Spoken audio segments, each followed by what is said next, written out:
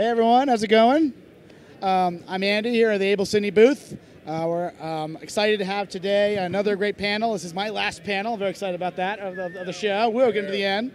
And today we're talking about ACES, understanding ACES. So there we go. So I have a great panel. Really excited to get the whole group together. And really what we want to go over today is sort of, oh wait, here's our last guest. Get up here. And here he is. There he is. Oh, he's got a coffee in hand. Choke the mic, you get a lot of bass. All right, we're together. Hear that cheer? That was for you. That was all for you. So we just jumped right in. So yeah, okay. Get comfortable. Hello. So today, talking about the evolution and the current state of ACES and the business overall, and how it applies to both acquisition and your experiences. So just going through the panel from left to right, start with Bobby Maruvada, colorist and DIT and all-around industry expert. There we go, some feedback. That's good. Thank you, Bobby, for coming. We got Andy Maltz, and I love another Andy, personally. He's managing director of the Science and Technology Council for the Academy, so he's really one of the big brains behind ACES. So thank you so much for coming. I really appreciate it. Mark Weingartner, ASC. Congratulations on that, by the way. Well deserved. He's a VFX DP and an all-around fantastic industry expert. Jim Wick, colorist at Olympusat and founder of the Colorist Society International, a great new group of colorists well found. And then finally, and last but not least, Theo at ASC here as well to join us. And I was wanting to get started off by and we got a good group, that's awesome.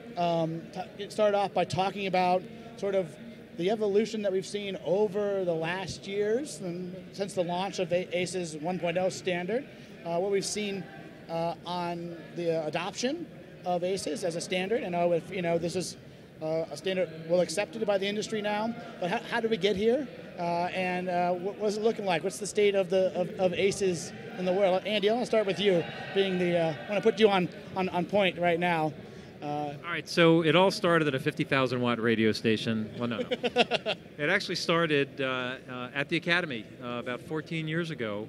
One of our Science Technology Council members noticed that when you sent out a piece of film for scanning to 3 different facilities, you got 3 different digital images back. There were no standards, there were no digital interchange standards, and that's how we started the project. And also at the Academy, long-term archiving of digitally created motion pictures is a big concern of us. We operate the country's 4th largest film archive, and we knew digital prints were coming. And the one part that we knew we could help with were file format standards, because that's one of the things you need to have digital movies last a really long time in an archive. And then as we got into the project, we discovered that, color management, digital color management, that's really hard. That's a big problem. So we went to work, and we spent almost 10 years figuring all of this stuff out, and came to market basically in 2014 with ACES 1.0. Yeah. And it wasn't just the Academy that did the work. We were really the convener of a couple of hundred of the industry's smartest color scientists, practitioners, engineers, filmmakers, who knew how to use the various bits and pieces out there. So we released a set of specifications. We created something called the ACES logo program, which was a set of technical criteria for equipment manufacturers to build ACES into their equipment to, and turned it loose. So it's been about 2 years. Yeah. And so here we are with an ACES panel that the Academy wasn't actually behind setting up. So that's success? What does ACES stand for? That's a great question, Mark. So ACES stands for it's a good one. The Academy Color Encoding System.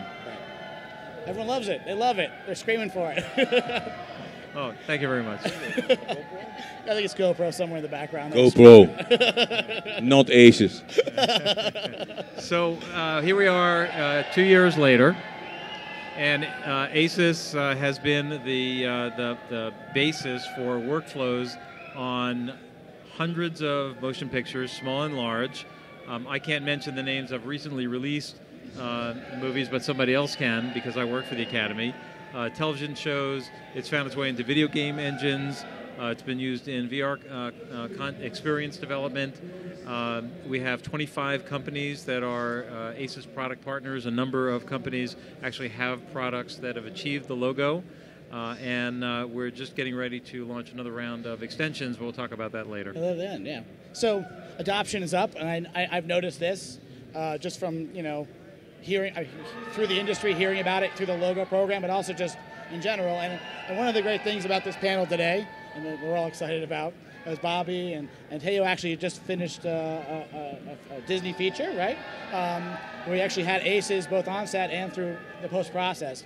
So can you guys talk about that and go back and forth here about how the workflow impacted the on-set side, and then maybe we can back into the post side a little bit. But starting on set, I'd like to hear what this process was like and how it benefited you. So let me do an introduction. ACES was born in 2014.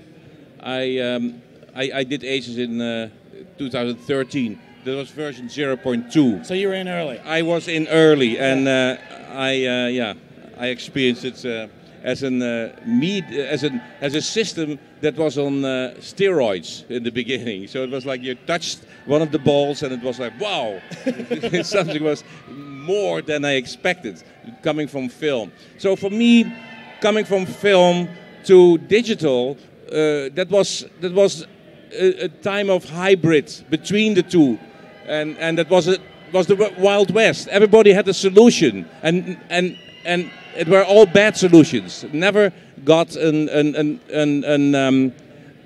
system where you could trust what you could trust and where you could work with. In fact, I was following, because I was member of the ASC Technical Committee since 2004. I was following the development, and every time I had another feature, I would ask, "What about ACES?" Because I know it was developing. I said, "No,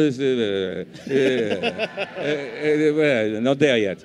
So okay, and then finally, Photocam says, because I had Photocam asked already 3 times, and they said, "Yeah, maybe we can try." And they was the first one with the 0.2. And the production, their team behind it started to work with it. Now that was very interesting, I must say, because they did their best. The first 2 days were disaster, but I always knew that they could fall back on the CDL. It was not there yet. It was mostly thanks to the DIT, who was afraid of it, because after 2 days it fell in place, and that's some years ago. And I haven't had any problem yet. Wow. So for me, that's all I can say, because I just say at the beginning of a production, I do ACES, and then the producer will say, "ACES, what's that?" Now it starts saying, "Oh, you want to do ACES?" And then I say, the first time I said that, they said, "Oh, is that from the ASC?" I said, No, that's your club. That's the Academy who has ACES. So you should know about it. And so I turned it around. I said, "You should inform yourself about that. It is very good." I said, "Okay, well, how much does it cost?" "Nothing." "Okay, you can do ACES, no problem." So how it works, don't ask me. I work with it, and it works. Well, Go ahead. So I too started with ACES on version 0.2. I did a movie called After Earth, which was a very VFX-heavy film. And in that film, one of the things that we had to do was send out to 40 different VFX vendors our color pipeline. So we said, well, we're just going to send you a frame, and you just run it through your pipeline and make sure that it comes out the same at the end. We found out who doesn't look at anything. Because we had a number of people send us back stuff, and I was like, you didn't even look at it, because it's obviously different. You don't need to measure it. Since then, on that movie, we did 3 different versions of ACES, thank you. And that was a little bit of a nightmare, changing color science in the middle of the movie. But after that, I work a lot with Filmlight products, and after that, Filmlight incorporated it inside of their on-set solutions, and I was the poster boy for going out and checking, going out with prototypes. And I started using it right away, and there were many DPs that I worked with whom I never said anything about, because they would say things like, "Oh, ACES, I don't like the look of it." I didn't understand what they were saying, the look of it. There is no look of it. So there were many DPs that I worked with that I just never told what I was doing, and they would look at the picture and they'd go, "Oh yeah, that's great. That looks wonderful. That looks good." And Theo that was must be the first. ACES then. That's ACES. The good looking stuff. I never told them it was ACES, and if I did, I would get in trouble. Theo was the first one who was like, I do ACES, and I was like, yeah, me too. We had a great time on set because he's one of the few people who asks to look at the uncorrected signal and the ACES signal, and he goes, oh yeah, I know I can grade that later, I know I can do this. Okay, let's go. So, building on that acceptance and then the fact that you're just doing that and the fact that there's no look to it. Can you, Mark, maybe you can explain? I think I'd like to use you because I know you're good at translating these ideas. Can you just, maybe for the audience, explain the lack of the look? Like, 'cause it's not about a look. It's not like there's ACES color. I mean, there's ACES color space, of course, but yeah, it's sort of funny if we made a column of properties. What is ACES is a really short list. What ACES isn't is a really long list. And by the way, just a quick note talking about what you were doing as far as sending things to multiple visual effects houses and getting back different things. In 1999, that was my job on Mission Impossible 2, and so which was all film. And the problem was horrendous. So it's one of the things ACES is not how to fix the problem of we are in a digital world now. That's not part of this equation in the sense that what ACES addresses solves problems that we have had in various ways all over the place for, well, at least since 1999. So if you want to think about, I'm trying to think of a good analogy. People talk about color spaces all the time, and we're all used to looking at the diagram, which is sort of that kind of shark finny thing, but not quite, but a little curvier than that. And what that is a two-dimensional representation of a three-dimensional space within which you can find coordinates that describe unique specific colors. And that's the totality of it is very big. And film never reproduced that whole volume. There are no cameras that reproduce that whole volume. But think of it this way, you can write something on an index card and put it in an 8.5 by 11 manila folder. It'll fit. And part of what ACES does for us is the ACES has a color space, has a color volume, has a place we can work in that is big enough to encompass any of the different cameras we work with, any of the different displays that we work with, and any of the different cameras or displays that we're likely to work with in the future. Because since we're working for the human vision system, we're probably not doing a lot of photography in ultraviolet or infrared, right? We're in the visible light world, and most of it is represented within that ACES color space. So you have this you've got a great big volume within which all of the individual cameras and displays and look management, all the things you might want to do will all fit inside that great big envelope. And so all you have to do this is like the difference. Super easy, yeah. This is the difference between simple and easy. It's a very simple principle. If you take the images as you're photographing them, I'm not going to say as you capture them. Dog catchers capture. Those of us who are in the image business for narrative, we craft images. We don't capture them. We don't acquire them. We don't expose them. We don't expose them. We craft them. We make images. Those images are made on individual cameras. Cameras have different characteristics. What we can do is, if we know what the characteristics of those cameras are, we can take those images and adjust the code values when they come into our big ACES, big envelope, so that all of these different cameras, not all these cameras will look exactly alike, but so that everybody's playing within the same color space, everything is working within the same little world, and then we can do all of our color management, both technical and creative, in that world.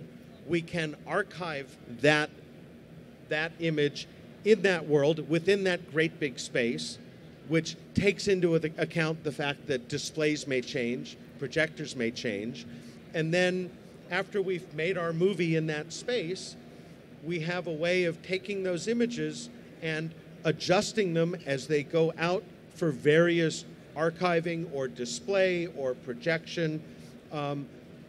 They get adjusted in such a way that they will render as truly as possible in those various different outputs. So I don't know if that sounded simple, but it's a bunch of different ways in a common space within which all things happen, and then a way of outputting that to wherever it has to go, so that the decisions that Theo made on set, of course, in consultation with the director and the production designer and all the other people that have an opinion, so that those opinions that become the work that he's done, that creative intent actually survives the torturous path through the pipeline and shows up on the screen.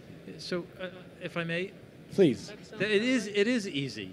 You just do this. Another way to think about it is, in the good old days when we had the film system, you didn't have to think too hard about how to manipulate the film itself. All right, Kodak and Fujifilm and Agfa, they did all the color science and they built it into the film stocks. Cinematographers certainly had to understand those characteristics so they could craft their images using those film stocks, but they also didn't have to worry about the chemistry. So the film labs worried about the chemistry. They basically got the recipe from Kodak, and within certain tolerance ranges, the film labs would develop the film, and you'd pretty much get what you would expect, right? So when we moved away from film, and it was kind of insidious because we moved away sort of piece by piece, all right? We sort of boiled the frog, right? Yeah. You know about that one? You slowly boil a frog, and it won't jump out. But if you throw them in, he'll jump right out. What happened to our standards is we basically boiled the frog. All right, bit by bit, we had digital intermediate come in, we had digital projection come in. In the early days, we had digital sound, then we had digital visual effects. And before you know it, we had these cameras that replaced, by and large, or in large part, film negative, right? You have no standards. So I did a little survey of the SMPTE. Does everybody know about SMPTE, the Society of Motion Picture and Television Engineers? I looked at their standards database, and of the 800 some odd standards SMPTE published since its founding in 1916, about 600 of them are film-based standards, okay? There are about 60 some odd digital standards, and most of those are around digital projection, so DCPs. There are about 16, before we got started with ACES, about 16 digital production standards, and most of those standards are about 4K and 2K, just counting the number of pixels. Pixels, right, yeah, right? Resolutions, right. So there are like 5 times as many film standards as there are digital standards. Doesn't mean that digital is 1/5 as difficult as film. It just means we're really far behind on our standards. So ACES is intended to be the replacement standardized image management infrastructure that allows cinematographers and colorists and DITs and visual effects artists to do their jobs and not worry about the lab work that they never had to worry about before. So would it be fair to say that it's about consistency and flow through? So what you saw on set is what you get in post, or is it more about defining the workflow so that between post houses you have a similar result? I mean, is the goal beyond being in the big space, right? Which I like that. Is the goal to have the results just be more consistent? Is that a fair enough? Yes, consistent, predictable. There are parts of the image management chain that can be nailed down, that don't interfere with the creative process, okay? So what you see on set doesn't have to be the exact same thing that you see in DI, because you may not have a digital projector in a dark room, but what you see, you have to be able to understand will be what it will be. Just like with when you shot with film, you didn't see the film negative, you knew what you were doing, and if the lab did its job right, you knew what you were going to get on the film print. So ACES brings that back. Yeah, it's in fact the consistency, one of the most important things. Film had contrast, exposure, and color built in the negative. So if you want to change an exposure, then you have to do that with gels. You have to do it with overexposure, underexposure, with gels, and with camera filters. And that is now with digital went out of whack, because somebody would say, okay, especially when a color corrector works from the raw in the beginning, the negative, and then in the DI they were completely intuitive. So they would change a contrast in the red layer in the highlights. So you don't know what it is. You see that it's not good before you find what was wrong. It was always damage control. Right, yeah. So the DI period was damage control, and apart from that, it was even, you couldn't make the image that was possible in the DI, because the print, if it was a print, then it had to be even corrected according to the print. So you couldn't do the correction that you were able to. So now we have this tremendous volume, this tremendous space in we can go berserk. We can use colors that in film were not even possible. So from the beginning, the print was in fact your buddy, and that became your enemy, because it went to the DI. DI had much more possibilities, and now when no prints were made, now it was the Wild West, because it went all over the place. So to control that and to make a new world in which you can do whatever you want, and then create an image that you know, if you have done that it goes forever. Forever, I don't say that forever, because 16-bit is a lot, we think. But maybe in 3 years, it's not that much anymore.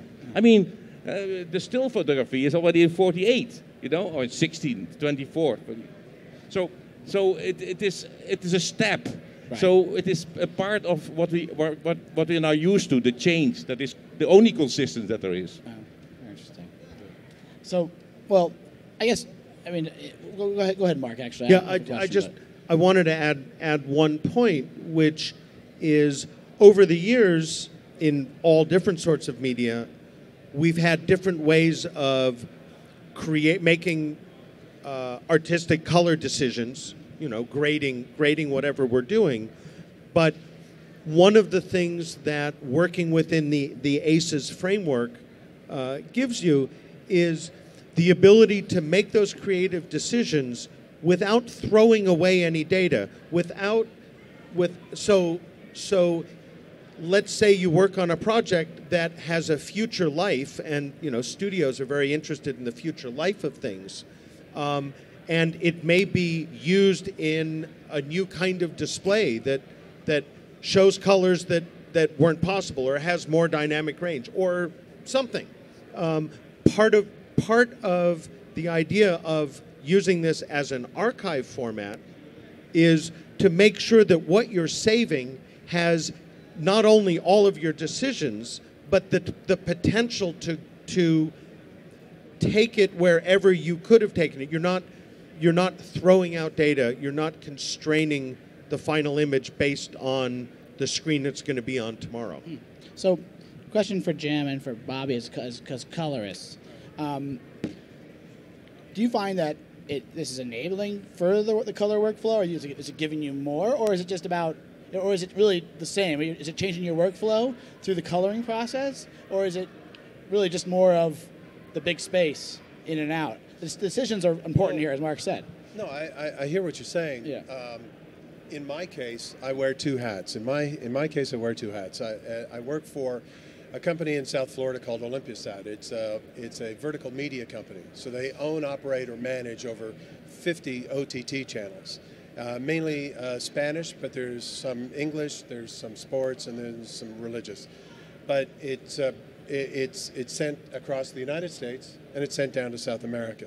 One of the channels, the owner and founder of the company decided that he wanted to have a channel exclusively devoted to restoring classic 35mm Spanish language films. Wow. It's completely different. So I was hired about 6 years ago, senior colorist and manager of film restoration, and we built a pipeline with a 2K scanner in Mexico City.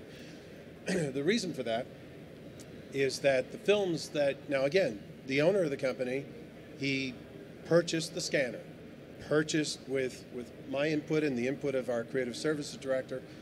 He purchased the color grading suites, we built that, the restoration suites, so on and so forth.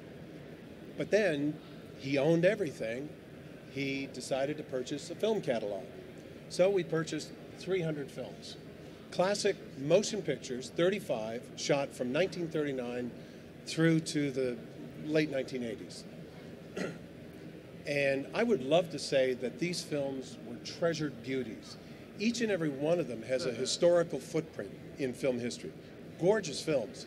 But the way they were shot back then, and the way they were, well, the films that we received, the prints that we received, were terrible. We had films that were stored in garbage bags. We had films that had been stored in footlockers. I mean, the worst conditions. So when the films showed up, they weren't brittle, they weren't damaged, but they were not in the best color space. The colors were faded. So what we did was we scanned everything and we sent the films up. The films could not physically leave Mexico. So the films came up on hard drives. We would ingest, and then we would sit back. And here's where ACES comes in. I started looking at ACES. I've listened to, first of all, I feel honored to be sitting between two ASCs. My dad was a DP and a life member of the CSC, the Canadian Society of Cinematographers. So I have a great respect for cinematographers. Cinematographers may not have a great respect for colorists. We try not to damage your films. No, but the thing is that I started looking at ACES at about 0.02, 0.2. What was the? That was about the right time to start looking at it. Yeah. So by the way, for everybody's, so these are pre-release versions of ACES while we were working with the industry to figure it out. Right. Early version. Well, Proxy ACES is actually part of the system now or ACES Proxy on set. No. So sort of ACES for guinea pigs. Well, the guinea pig in this case were these films. They were clearly 60, 70 years old. And some of them had huge footprints in film history, so they deserve to be. Some people use the word restore. I use the word preserve. Yeah. I want to preserve these films for future audiences. And that's where I started to look for ACES, for help. Well, ACES at that stage couldn't help these films. No matter what we did to them, we weren't able to get the kind of response that we wanted to. But let me fast forward. Here we are at version 1? Still 1.0.3. Okay. At about version 1, that's when things changed, because I was able to put them in the ACES color space using an ADX10 input IDT and going out to Rec 709. And oh my gosh, these colors that were dead, these colors that were, we had a fighting chance now to bring these films back. And it's because of ACES. However, ACES didn't work for all films. Now, I also wear a second set of hats at Olympusat. And that is that when we do the film restoration, that's one part, but on the other part, I've got 3 brand new features that were shot on red. And I've got commercials, and I've got promos that are coming in. So my team and I are busy. And we use ACES where we can and where it fits. And where the DP comes in and says, that's the look I had intended. And what I tell my team is, we are co-authoring with the DPs. This is the DP's image. This is the DP's vision. I don't want to get in front of it. But my job as a colorist is to help you bring that image back into where you want it to be. And if ACES can bring it there, and most oftentimes it does, I'll use it. I'll use anything to get the image that you want. Bobby, so same question. Really, in terms of your workflow, I mean, how does it? What's the impact? I mean, just in the color decision. Yeah, in the color world. Well, first of all, shout out to my fellow Canadian colorist, eh? All right. When log films, when log signals started being recorded onto digital media, we didn't have a standard for bringing it into linear. And so people would see these flat images, and then my job was to go in and twist this knob and twist that knob and make it look good. And it felt kind of macho because with ACES, once I do the transform, he walks in and goes, "It looks pretty good."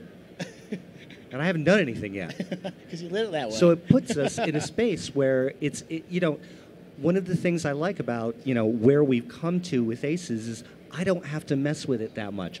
I mess with it to make the DP satisfied with the image that he wants. And it makes my life a lot easier. Now, a little bit of forward thinking. Right. I've been working on HDR jobs in 4K and in 8K. And as soon as I sat down, I said, look, I have to work on a system that I'm familiar with that incorporates ACES and that has the 1000 nit and the 4000 nit transforms. Now, that for those of you unfamiliar with HDR, the nit value is the peak brightness level of the brightest thing inside of the signal. What we are used to is 120 nits with standard dynamic range television. With HDR, we've gone to 1000 nits. We've got a whole world of dynamic range to play with now.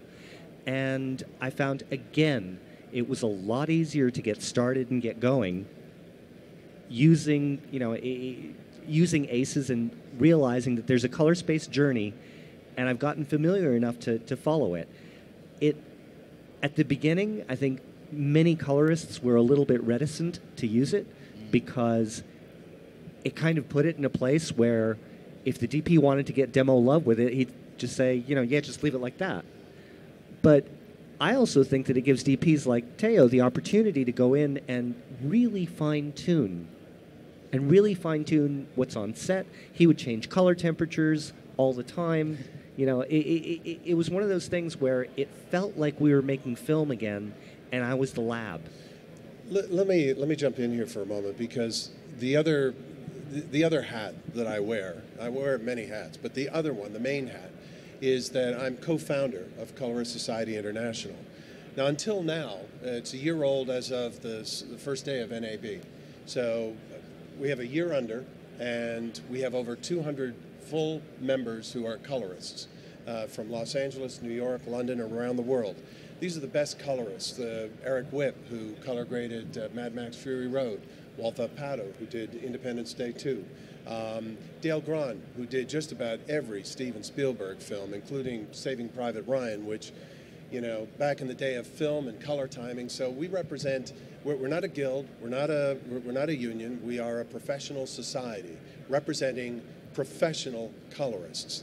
And we have been asked, would it be okay to say? We've been asked by Andy to provide feedback from colorists as to how they like working with ACES. And it's comments like Bobby that will go into the document that we'll be submitting to Andy and to ACES. And this is the future of ACES, depends on feedback from the colorists, depends on feedback from the DPs. This is going to be a collective that you were telling me earlier today. The future of it looks very, very bright. Yeah, so along those lines, and just to clarify, I just work for the Academy, and we've got a staff that works on ACES. We also have our volunteer structure, and which is the people from the industry that are involved in building ACES, using ACES. The Academy provides some technical support and funding and documentation and that sort of thing. But we don't actually make movies. So we depend on engagement with the industry for this thing to actually work. So we've set up a forum, an online forum. It's called acescentral.com. So it's ACES Central, no spaces, one word, .com. It's all free, by the way. So you go there, you sign up for an account, and then you get the account, and you can look around, and you can post and get into the conversation there. And that's our primary mechanism for getting feedback from the industry, because generally we at the Academy only hear about things when there's a problem. Somebody calls and said, I can't make it work right. What's wrong with that thing? And you know, it may be an implementation thing, it may be there's insufficient documentation. And we don't hear all the good news all the time. Actually, that's one of the reasons why I wanted to do the panel today, was because I wanted to hear some good news, because I knew you wouldn't be here if it wasn't good news. So ACES Central is the way to get there, and we also engage with the professional organizations, so Colorist Society, the PGA, ASC, Visual Effects Society, and there's all the people that don't belong to any one of those groups, and that's part of what acescentral.com is for. So just to go to this website, by the way. It's a great forum. I've been there. It's really interesting. You can actually see a lot of content being produced this way. Just to shout out to it, because I've recently discovered it myself. I mean, I knew, obviously, ACES existed as a website, but I didn't know there was the forum there. You can see people posting content produced this way. So, but I wanted to throw it back to the onset and to Theo and Mark about a comment you made, Bobby, a while ago. Do you find that it's, and why you chose to use it, why you guys both choose to use it, was it for that freedom of, is it for freedom of being closer to the negative, being more like a... I'll quote him. Rec 709 is a prison. well, yeah, is it? He said Rec 709 is a prison. But in Berlin, when you went there in the 60s, 70s, you go to Berlin and you think, I'm free. But in fact, you're in prison. So in the prison, you can be very free. Think that you're free. Yeah. Yeah, but Theo, can you talk a little bit, if you don't mind, Andy, about Deliverance Creek, about what your experience there? Yeah, that was my first. First of all, I want to tell you that my father always said, no news is good news. So when I got a letter from him on the boarding school, and the letter is signed by my dad, I was sure this was bad news. But so if I don't react, it's all good news. Yeah. Thank you. So what was the question again? Sorry. Oh, about what you did with the limited amount of grading time that you had. Oh, yeah. I'm not going to talk about Deliverance Creek. That was in 1913. That is like 3 centuries ago. I'm talking about yesterday. Okay. Yesterday, I finished the pilot that I shot 3 weeks ago on ACES. In ACES, and the person that I worked with, Tiffany, my DIT in New York, had not worked in ACES. Yeah. And in fact, called Bob and said, "I don't." Say, what do I do? What do I do? She's my little sister. What do I do with the results? She's my little sister. This is the number of Bobby. This is the number of Ram. This is the number of Ben in Canada. Ram was in Malaysia, and Bobby was in LA. So these 3 numbers, call them and solve it. So I know what to do, but I'm not. I want her to know more from different directions. So they educate my DIT. We finished in ACES. The first day was a little she was a little nervous about it, but then it fell completely in place. And from that moment on, got to Monday. I came back from Beijing and I went straight into the color timing plant. And what I see is the timer that I work with is the same timer who did a lot of work with me. He sets up. He doesn't go back to anything else than the ACES. So we start with ACES, and 12 hours later, I was done with the pilot and happy with it. So, and I'm happy with it. And this is not a pilot that has just, no, this is primary blue, primary green, primary red, and all the colors that you can imagine. Very warm scenes, and everything is in there because I work, because of ACES, I work much more with color. I use color as a tool to create depth, and I can do that because it works in that space, and it shows me already when Bobby has the image on the monitor and it's calibrated. I see an image that I can work with, that that I, like in film, when I had done my test, I would know what it was the next day, roughly. But now I see it really. And because the monitor has the right setting, and what we put in has the right setting from the camera. So I get used to it, and that gives me a complete freedom. And that has to do with the prison of 709. In ACES, I'm free. Well, he also discovered a color that there was one time when we were shooting with theatrical lighting. Yes.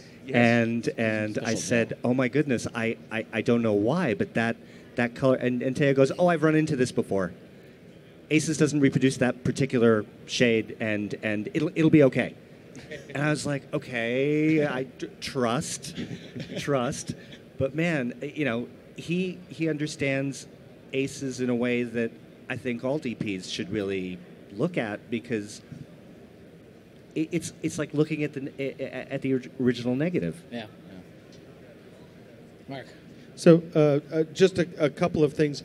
One, I will say that I photographed a project, and we're using ACES, and if we ever finish it, we'll finish it in ACES, taking a very different approach. On our budget and our time and the speed we have to move, I had absolutely no way to look at a monitor and have a sense of what it was going to be. So I spent my time much more the way I shoot film, instead of a spot meter, a scope, and all I need to know is where I am, and having tested before, I know I'll be able to get to where I want to go. So it's not to say that if you're going to adopt an ACES compliant workflow, you have to monitor this way. If you monitor, you have to understand and build your pipeline properly, but you can still shoot. You don't need to have a monitor on set and stare at it all the time in order to be an ACES compliant workflow. I just wanted, there are a couple of things I've heard here that I think are worth thinking about to sum up. From my right, I understand that ACES rejuvenates boiled frogs, so that's really cool. From my left, I understand that ACES makes old movies new again. So, you know, on this list of what ACES is and what ACES isn't, it's really an interesting collection of things. I'm a visual effects guy. I mean, I started off in the live action world, but I primarily work in the visual effects world. And one of the real challenges for us, you know, when I started, a big movie had, Jurassic Park had 50 shots, 50 shots, in the entire movie that had computer graphic dinosaurs. Okay, that was a lot of visual effects shots, but not that 50. Okay, I'd work on a show that would have 150 shots. That was a lot of visual effects. Okay, now a movie that has no visual effects in it at all has 50 shots between blemish adjustment, sky replacement, that billboard isn't period, you know, just little tweaks and things that now that we have the tools, we can do it. And a movie like The Avengers, the first Avengers movie, had 2,100 visual effects shots. I don't know how many shots there were in the whole film, but 2,100 of those cuts were visual effects shots.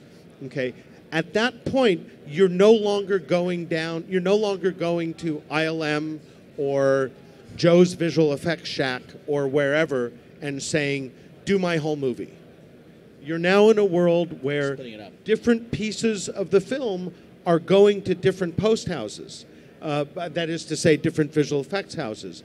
And in some cases, you will have one visual effects house has created some computer graphic assets, whether it's characters or environment or something, or maybe just part of the look, and another visual effects house has to work with those.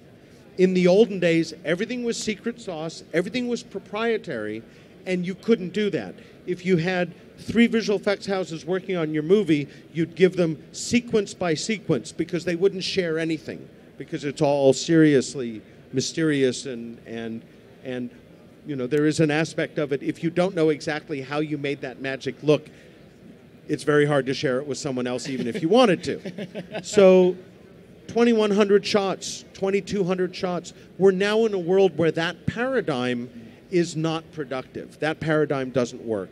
And there had, prior to ACES, there had been, and there have been, other people thinking about creating a consistent color framework so that if I take a file and I send it to 3 different houses where 3 different visual effects houses are working on the same sequence, when it opens up on the monitor, they should be looking at the same thing. And when they're done messing with it and adding creative things to it and send it back to me, I should see it looking the way they saw it, so that we can have a dialogue about, no, that's too dark or that's too green.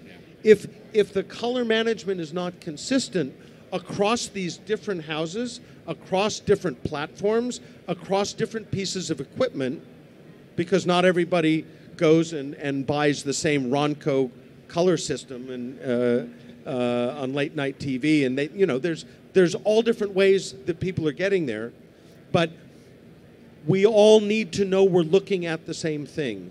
And it's not as though that was absolutely impossible before, and now ACES makes it possible. But what is different is, before, it was an awful lot of discussion about exactly how 3 different houses were going to open a file and make sure it was consistent. Yeah.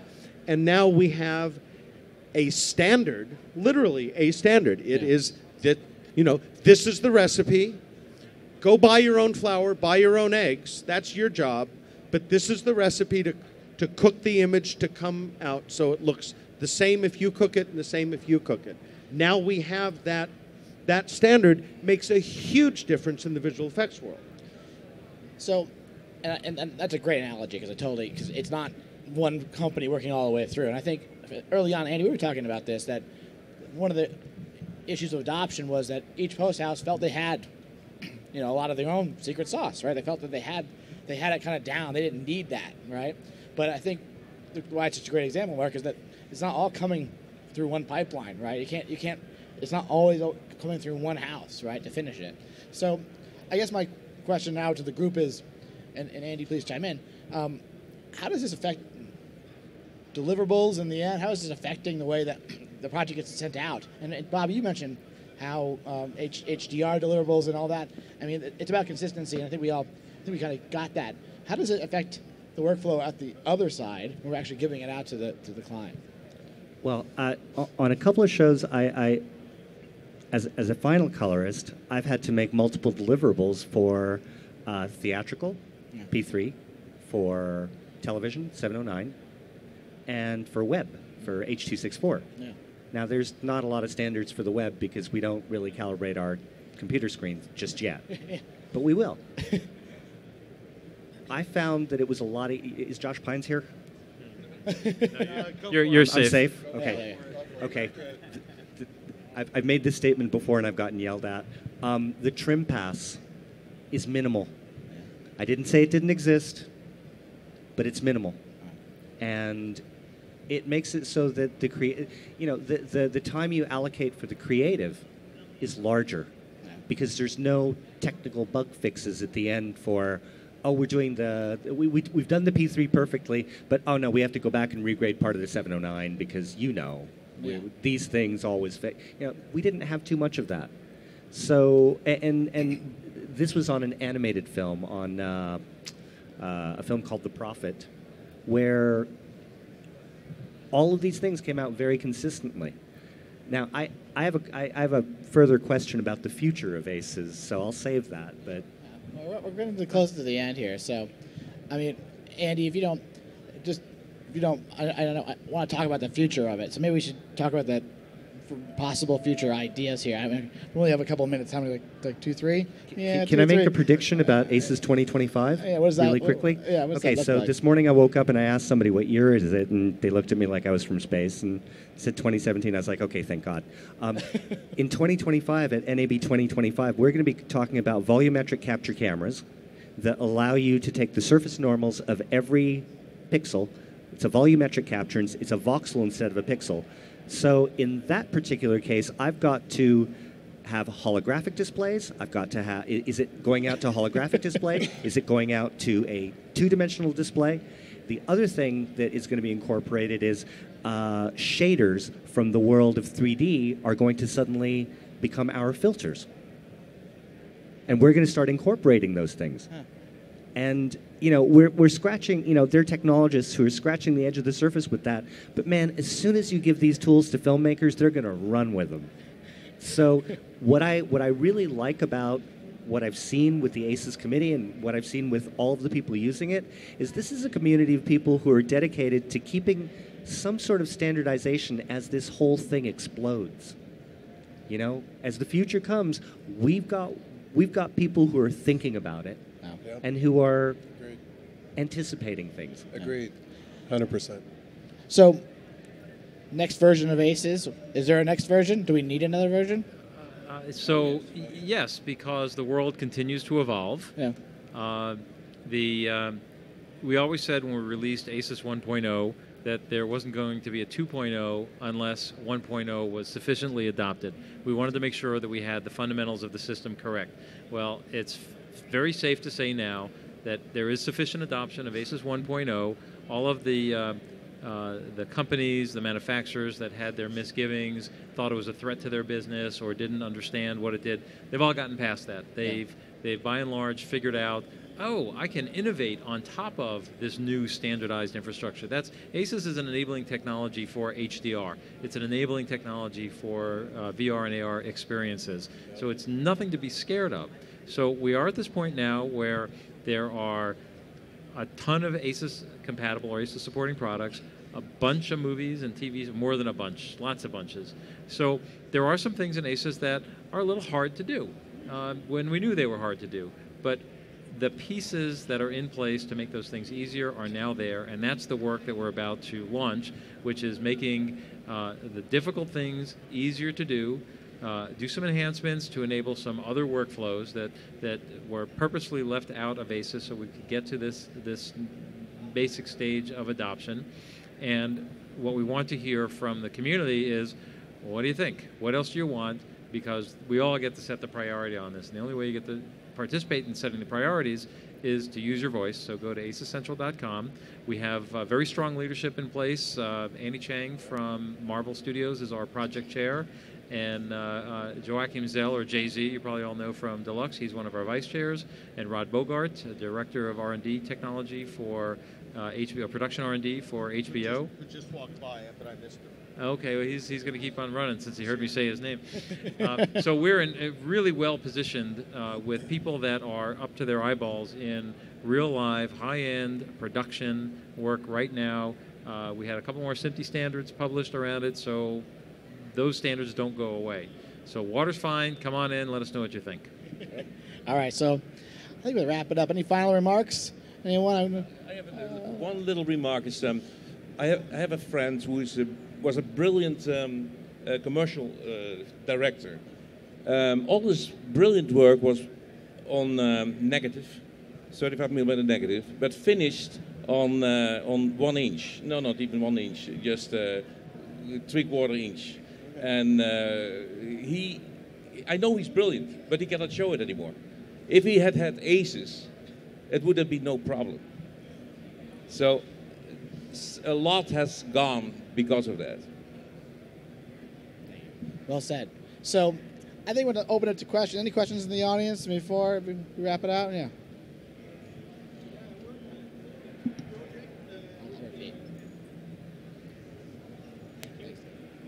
This is what you talked about is mostly for high-end production. I work mostly for TV, and I would want to know if that applies to a regular episodic series, and also how concretely we can apply these standards, and concretely how we work on the sets with that. Sorry. Mark and I worked on something that was absolutely micro budget. Micro budget. It was like nano budget. It had negative budget. And the way I said that we could get through it was with ACES. Yeah. And you know, part of the Theo's has already sort of alluded to this, and as has Andy, a lot of and you know, all of us are kind of echoing the same thing. In a perfect world, you have all the time to make your project look the way you want it to look, but time is money. In the real world, the less money you have, the better you can take advantage of tools that get you close to start with. You're still doing something creative, but if you have tools that get you to a good starting point, because if you only have so much time, the less time you have to spend on getting to a good starting point, the more time you can spend on making things look the way you want. And so low budget material delivering for Rec 709 can benefit from an ACES compliant workflow if it helps you get from the set through post-production and get your color decisions made quickly, because you're not starting from scratch every time you open a file. And I'll give you an example. In a commercial workflow, I had a DP who basically said, I don't have time to go to the DI. There is no DI, in my opinion. We're finishing it right here, right now, today. And he literally baked in all of his color corrections into the image with secondaries and everything. And then he handed that to the post house, and he said, you don't get the raw. This is all you get. Edit with this. This is my look. Mess with me. I know who that is. Yeah, he has long white hair. Who's that? But not Santa Claus, bad Santa. 3. Theo, by the way, shot Bad Santa 2. An ACES project, right? Yep. Bad Santa 2 was ACES, that's right. So, but there's a lot of episodic TV that's being done with an ACES compliant workflow where the DIT or the on-set colorist, a lot of these shows don't have a DIT, they have a loader, and they have an on-set colorist or a dailies colorist, and that dailies look is getting applied. And when they use ACES, the DP is not left out of the loop. Right. So it's a really robust workflow for doing that kind of stuff. I have done only once episodical. That was because that was piloted in Budapest, and then it was placed in England. And the episodes were shot in England. And the director and the creative team, after 3 episodes, the British DP left. And they asked me, Theo, we want our look back from the pilot. Can you come to London? I said, no, I'm not old enough to do episodic TV.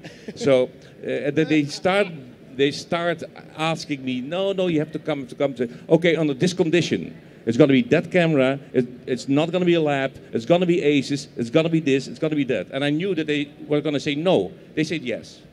Now I was screwed because I had to go to London, and then one day had to change the camera, had asked for ACES, had to find a DIT who knew ACES, etc., etc. And we had no problem whatsoever, and he had the look of every episode. I could decide myself. I did not spend more than 12 hours per episode. What I like, because the feature films, I never spent more than 6 hours color correcting, because I would go and see the whole film. You couldn't stop it in 1.5 hour. I would make notes. The timer would do the notes, because film was not changeable. It was already baked in. So with a feature film, I was done in altogether 6 hours. The first DI was 2.5 weeks, and we didn't get paid for it. Yeah. So I, egocentric as I am, I said, no, that's not going to happen. I have to find a system where I don't have to spend so much time.